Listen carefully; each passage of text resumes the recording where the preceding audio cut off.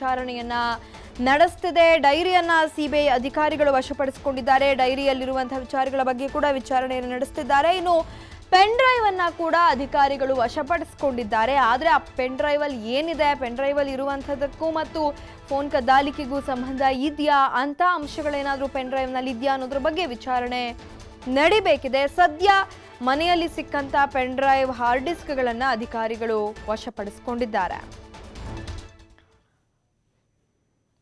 ಅಲೋಕ್ ಕುಮಾರ್ ಮನೆಯಲ್ಲಿ ಸಿಬಿಐ ಅಧಿಕಾರಿಗಳು ಶೋಧವನ್ನ ನಡೆಸುತ್ತಿದ್ದಾರೆ.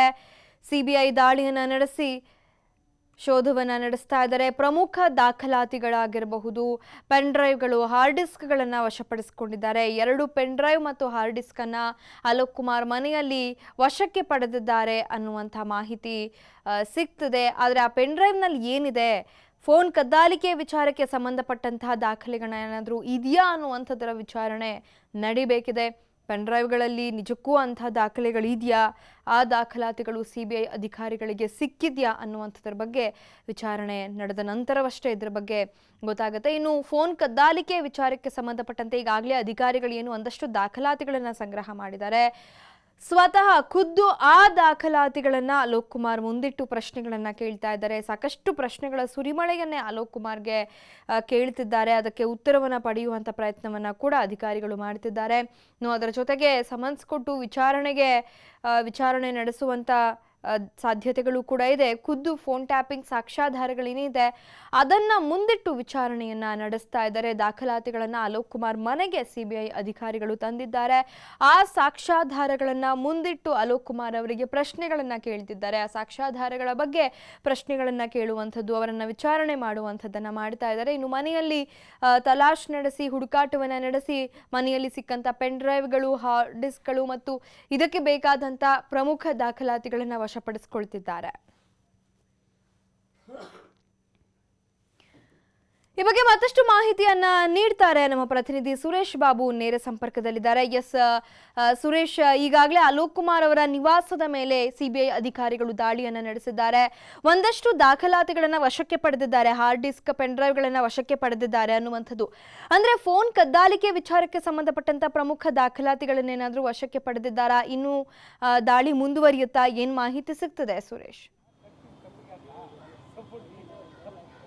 ಹೌದು ಲಿಖಿತ, ಈಗ ಇವತ್ತೇನು ಬೆಳಗ್ಗೆ 7:30ಕ್ಕೆ ಪ್ರಾರಂಭ ಆಗಿರ್ತಕ್ಕಂಥ ಸಿಬಿಐ ಅಧಿಕಾರಿಗಳ ದಾಳಿ ಇನ್ನು ಮುಂದುವರೆದಿದೆ.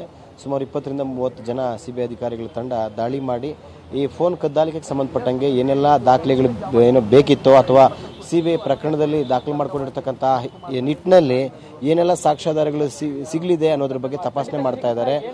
ಮೊದಲನೇದಾಗಿ ಅವರೇನು ಬಳಸ್ತಾ ಇದ್ದಂತಹ ಡೈರಿ, ಆ ಡೈರಿಯಲ್ಲಿ ಏನಾದರೂ ಅಂಶಗಳು ಸಿಗ್ಬೋದಾ ಅಂತಕ್ಕಂಥ ನಿಟ್ಟಿನಲ್ಲೂ ಸಹ ಈಗ ಅಧಿಕಾರಿಗಳು ತನಿಖೆಯನ್ನು ಮುಂದುವರಿಸಿರ್ತಕ್ಕಂಥದ್ದು. ಜೊತೆಗೆ ಈ ಫೋನ್ ಕದ್ದಾಲಿಕೆಗೆ ಪ್ರಕರಣಕ್ಕೆ ಪ್ರಮುಖವಾಗಿ ಬೇಕಾಗಿರ್ತಕ್ಕಂಥ ಸಾಧನ ಅಂದರೆ ಪೆನ್ ಡ್ರೈವ್ಗಳು.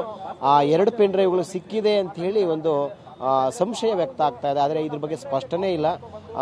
ಏನೋ ಮನೆಯನ್ನ ಅಲೋಕ್ ಕುಮಾರ್ ಅವರ ಏನು ಶೋಲೆ ಸರ್ಕಲ್ ಇರ್ತಕ್ಕಂಥ ಮನೆಯನ್ನ, ಅಂದ್ರೆ ಸರ್ಕಾರದ ಪೊಲೀಸ್ ಅಧಿಕಾರಿಗಳ ವಸತಿ ಗೃಹದಲ್ಲಿರ್ತಕ್ಕಂಥ ಮನೆಯನ್ನು ತಪಾಸಣೆ ಮಾಡೋ ಸಂದರ್ಭದಲ್ಲಿ ಸಿಕ್ಕಿದೆ ಅಂತಕ್ಕಂಥ ಮಾಹಿತಿ ಗೊತ್ತಾಗ್ತಾ ಇರ್ತಕ್ಕಂಥ ಅದ್ರ ಬಗ್ಗೆ ಸ್ಪಷ್ಟನೆ ಇಲ್ಲ. ನಾವೀಗ ದೃಶ್ಯಗಳಲ್ಲಿ ನೋಡ್ತಕ್ಕಂಥದ್ದು ಅಂದ್ರೆ ಈಗ ಸಿಬಿಐ ಅಧಿಕಾರಿಗಳ ತಂಡ ಶೋಲೆ ಸರ್ಕಲ್ ಇರ್ತಕ್ಕಂತಹ ಅಲೋಕ್ ಕುಮಾರ್ ಅವರ ಮನೆಯಲ್ಲಿ ತೀವ್ರ ತಪಾಸಣೆ ಮಾಡ್ತಾ ಇರ್ತಕ್ಕಂಥದ್ದು ಬೆಳಗ್ಗೆ 7:30ಯಿಂದ.